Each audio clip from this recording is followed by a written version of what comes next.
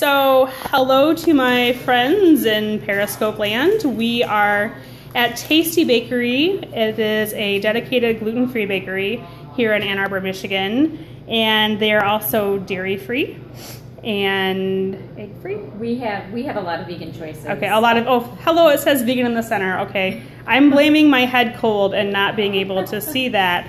And most of your stuff is corn-free, right? We're corn-free and soy-free. Okay. So I'm going to turn the camera now on to Julie, and I'm going to let her introduce herself here quickly, and then she's going to give us a little tour of her kitchen and tell you a little bit about the products that she uses that are local and some of the stuff that she bakes. So pan on to Julie. Hi, Julie. Hi.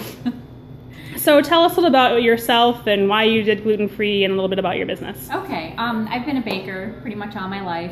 Loved it as a kid. My grandmother always said I should be a baker, and I never was. Kind of went on and did other things, and then found out I had celiac and decided to try to hone my gluten-free skills, and decided to make a business out of it. Awesome. And you're getting lots of hearts, by the way, on Periscope. People are hearting, which means they like what you're saying. So hearts for Julie. So tell me a little bit about, so you do vegan, tell me why you do that, and like what other free from stuff your products are free from, maybe. Okay, all right.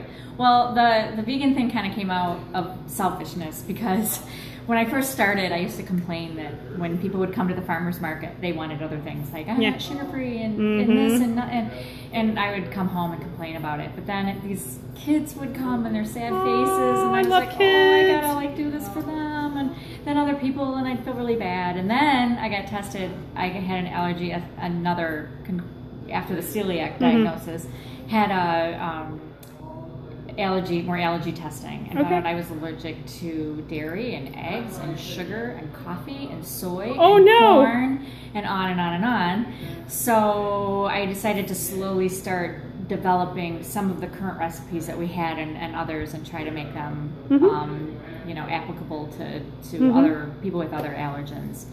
And I just feel it's really important. The things that we get, like our chocolate is soy-free and fair trade, organic. I love fair trade. Yeah, vanilla is fair trade and organic. Awesome. We put a lot of thought in what we do, and we really try to. We're hoping that our research is true to putting clean ingredients in the things that we do. We had a speaker at our church a year ago talk about human trafficking, and like Genesee County area is one of Detroit, they include Genesee County, is like I think the second highest for human trafficking in the country. And so that's really awesome that you are ahead of the curve here and thinking about those types of things. Because people don't realize like how much human trafficking happens with cocoa and coffee, and it's really awesome. So now I have to buy fair trade coffee and chocolate for my husband, but it's worth it. Yeah, it is worth it. It's definitely worth it. And you said you buy local products? We buy local as much as we can. Right. Obviously, we use coconut oil, and we use organic coconut oil and organic coconut nectar and sugar, and those come from Sri Lanka. So we can't really get those local. Yeah. But we use some of our favorites are Naturally Nutty, which is a couple from Traverse City, Michigan. Oh, cool. And they actually sell at Whole Foods and Plum Market, and I think I've seen their jars. They're like kind of cute. They're kind of like a muted green color on there.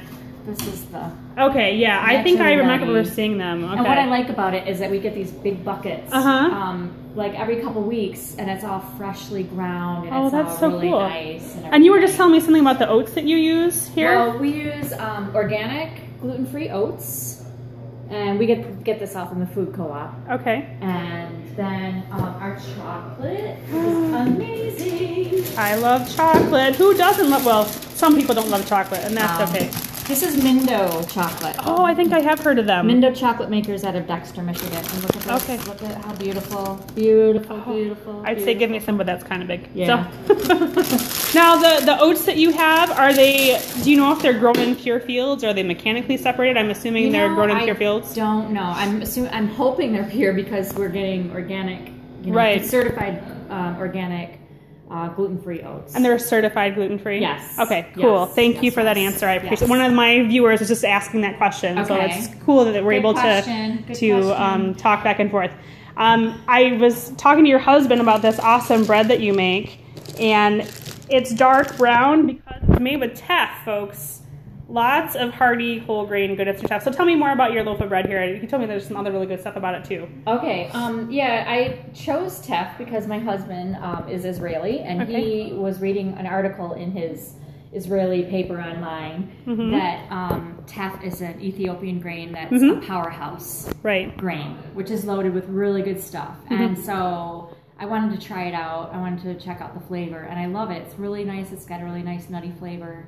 Our breads are vegan, and you know, we just again try to use really good stuff with the teff, and we use the flour blend, which is sweet rice flour, sorghum flour, arrowroot, and tapioca and xanthan gum, and then we use some almond meal and either chia or flax seeds, depending. I'd use chia in the teff, some molasses, and psyllium husks. Now I'm glad you said molasses, because in my gluten-free bakery search, somebody asked me, are there any bakers on the list that make a molasses cookie? By any chance do you make a molasses cookie? I do around the holidays. Oh, sweet! I'll have to answer that person. They will be excited to hear this. Here's my dilemma with the molasses cookies. Okay. I don't like molasses cookies. Okay. So I don't like to make things that I don't like, because I want them to be amazing, or what I think is amazing. It's my opinion, obviously.